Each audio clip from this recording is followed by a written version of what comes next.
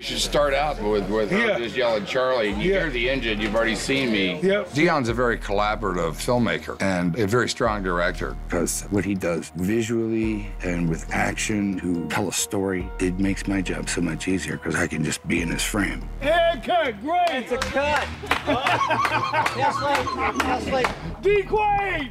Deon is like a ball of energy. It's a unique experience working with him because he's just so happy and like excited to be there and someone who's looking at it as someone who's already watching the film.